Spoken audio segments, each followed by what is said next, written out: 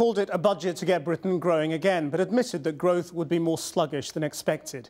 Next year's forecast is revised down from 2.1% to 1.7%. George Osborne announced a helping hand to motorists with a cut in fuel duty. The government says drivers will save nearly 6 pence per litre on petrol. It'll be funded by a levy on oil and gas production. There's also £100 million to repair potholes in England's roads. For householders, he confirmed plans to raise the personal tax allowance by £630 for most people. For those trying to get on the housing ladder, there'll be a £250 million shared equity scheme to purchase newly built homes. There's no extra duty on alcohol. Tobacco is up 2% above inflation. Well, George Osborne claimed living standards would rise as his measures would create an economy that could compete in the modern age. We want the words made in Britain, created in Britain, designed in Britain, invented in Britain to drive our nation forward. A Britain carried aloft by the march of the makers. That is how we will create jobs and support families. We have put fuel into the tank of the British economy, and I commend this budget to the House.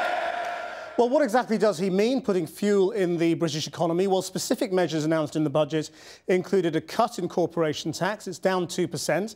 Planning rules will be shaken up, giving priority to growth and jobs. And there'll be 21 new enterprise zones. £350 million worth of regulation will be removed from businesses.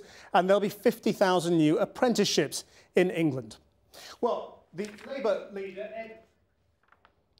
Labour leader Ed Miliband said the government's cuts were actually damaging the economic recovery, telling the Chancellor it's hurting, but it isn't working. So can the measures really grow British business? Joining me now from Gateshead is Richard Pennycook, the Finance Director of Morrison's Supermarkets. So was this the budget that will give consumers confidence that you need it to be? There were some encouraging announcements in the budget this afternoon. We welcome a number of measures that were taken to ease the pressure on our customers and also to help us as a business to grow.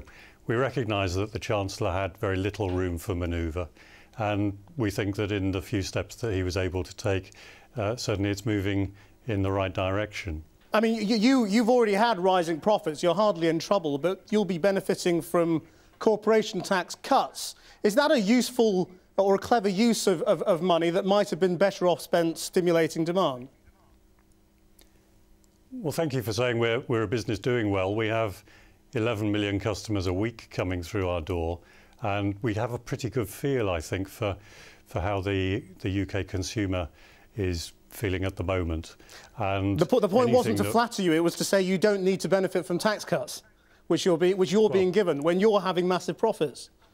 I was coming on to the question, and in relation to those tax cuts, very importantly, that allows us to invest for further growth in our business. So we will open new stores. That creates new jobs. Each of our large stores employs about 350 people, and they have real skills. So butchers, bakers, fishmongers, that employment helps to stimulate growth. And if we're having that money available to us rather than going to the exchequer, we can invest that directly for growth in the economy. Will these planning simplifications or shake-ups affect you very, very, very much? Are we going to see lots of new Morrison stores springing up? We hope so. We have about 7 million households in the UK that don't have easy access to a Morrison's.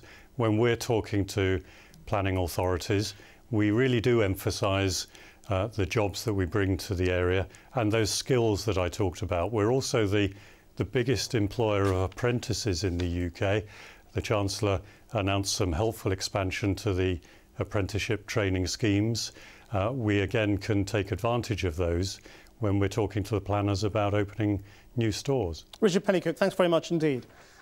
Well, the markets now, at the close, the index of 100 leading shares was up 33 points. A short time ago, the pound was down against the dollar by more than a cent, and sterling was down against the euro by almost a third of a cent.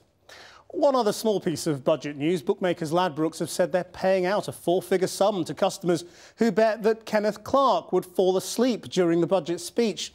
Here's the evidence. Just 12 minutes into George Osborne's statement to the House, the Lord Chancellor didn't appear quite as gripped by his successor's words as his front bench colleagues. A spokesman for Mr Clarke has denied the claims.